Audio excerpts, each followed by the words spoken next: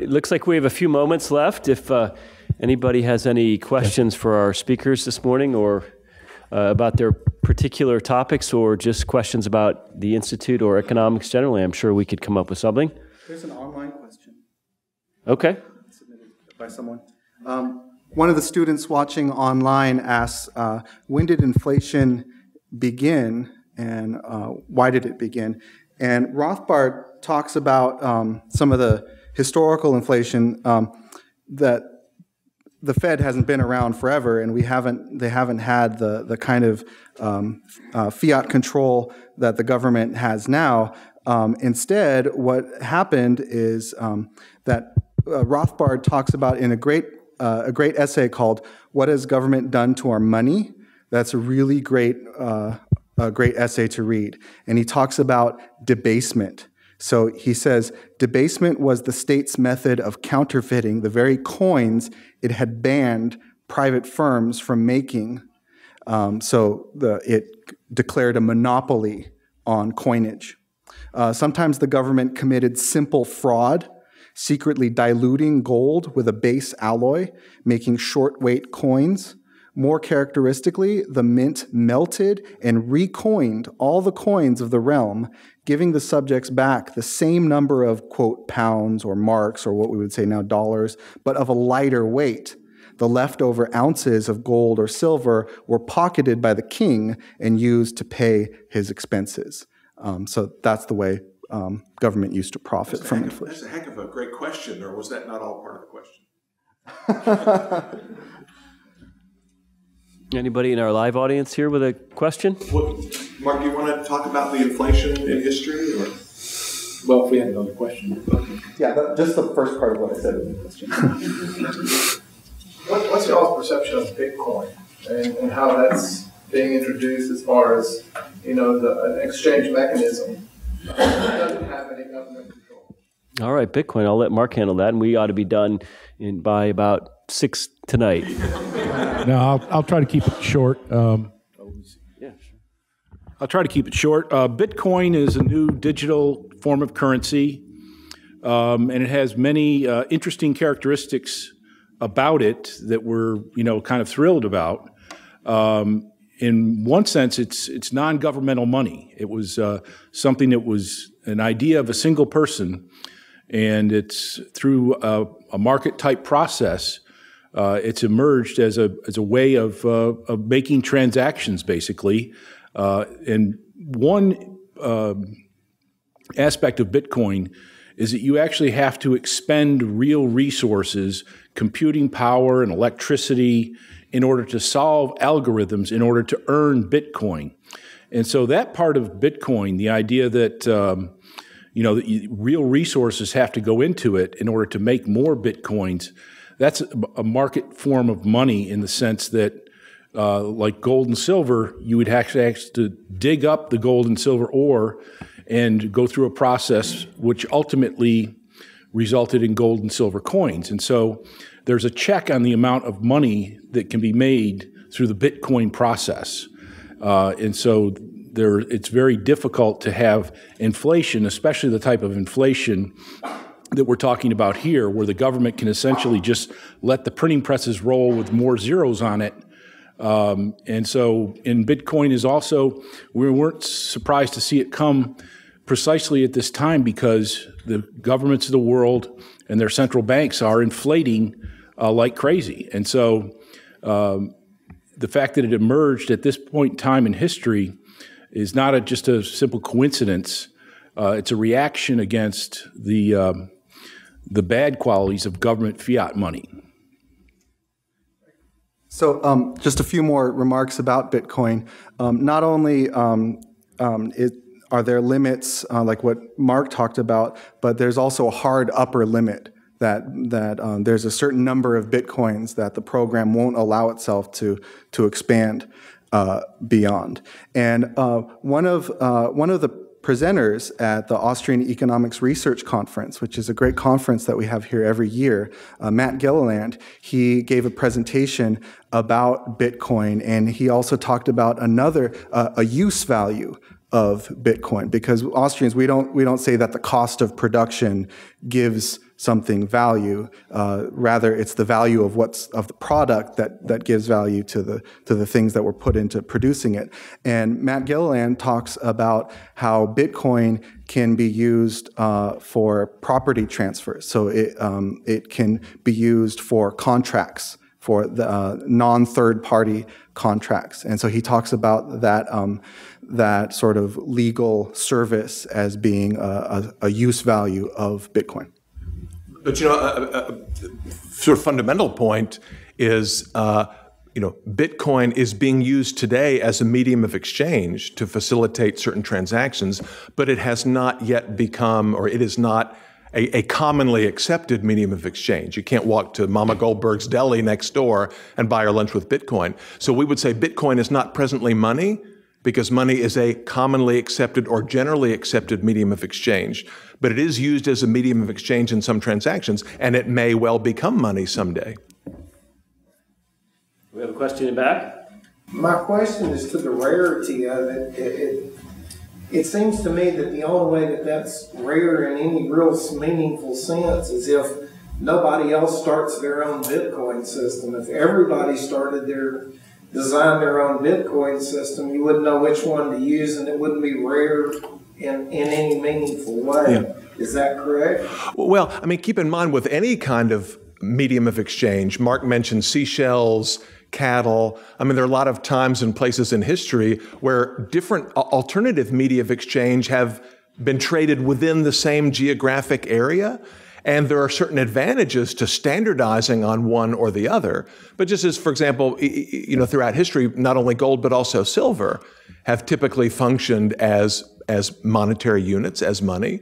So you could imagine lots of entrepreneurs experimenting with different kinds of digital currencies and other kinds of non-digital currencies.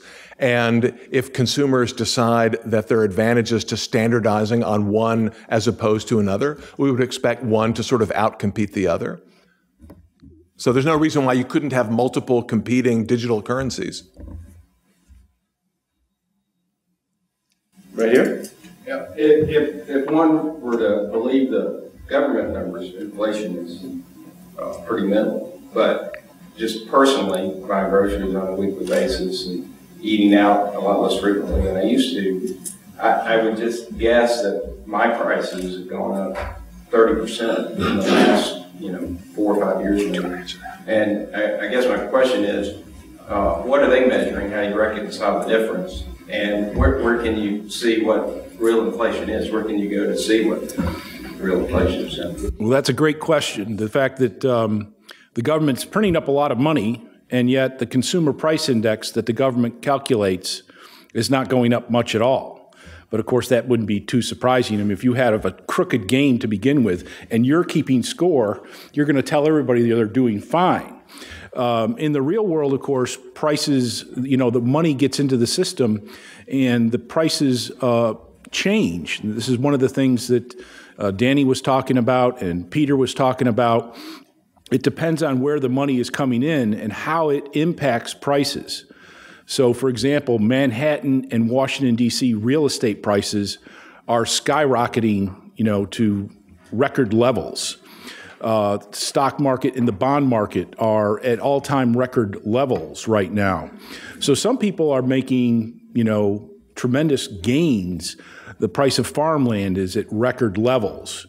And so some things have really, really skyrocketed, and other things have not. Now, in terms of your own little consumer basket, of course, I think that the prices of consumer goods are going up. For example, they'll very often report the consumer price index without food and energy.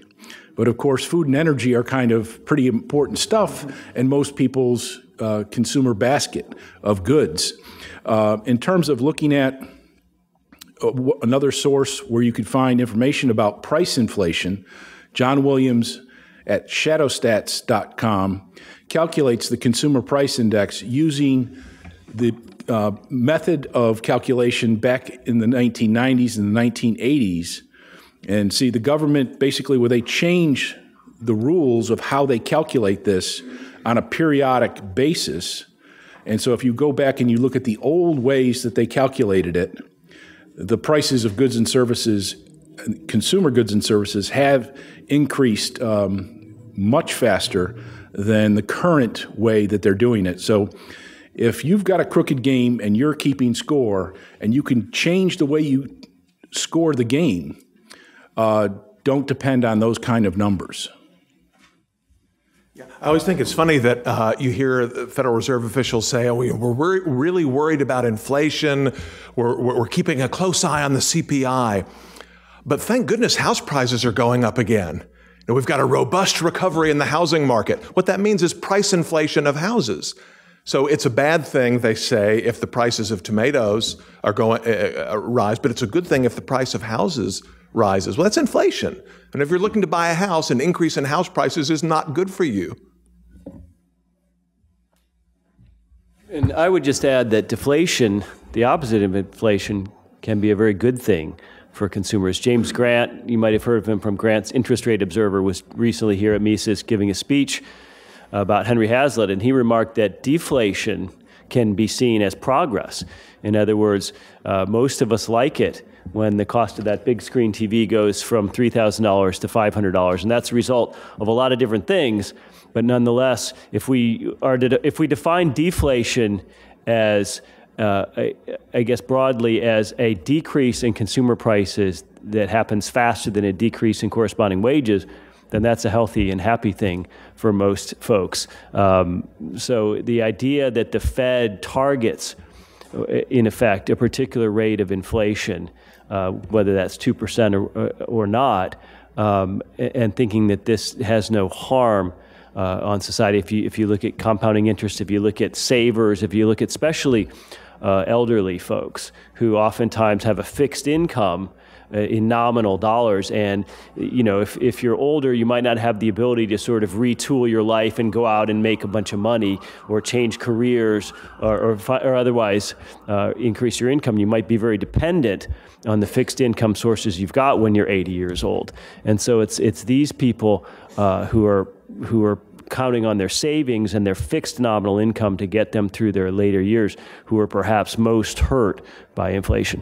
And that gets one thing I meant to say in my talk, but I forgot, is that the people who benefit from inflation are often pretty rich people. So when I was talking about how people wouldn't like if they knew that wealth was being transferred away from them and towards other people, well, especially if they realized how rich the people that were getting the wealth were. So the privileged bankers are often really well off, and it's your fault. And the people who get the money earlier are usually better off. And even debtors, people often think that, oh, debtors, they must be poorer than savers. But actually, it's these investors who are leveraged, who are heavily leveraged and build up all this debt to make these big bets, that they're the ones who benefit, these rich investors. And like Jeff said, a lot of times it's these people, these poorer people who are on fixed incomes that get hurt the worst.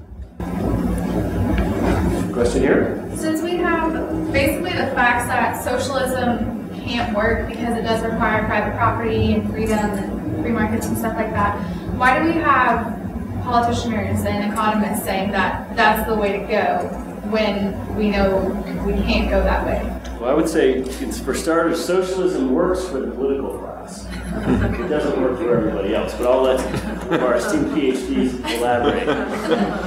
I mean, it's a very good question. I mean, I'm tempted to say because they haven't taken this course, which you have.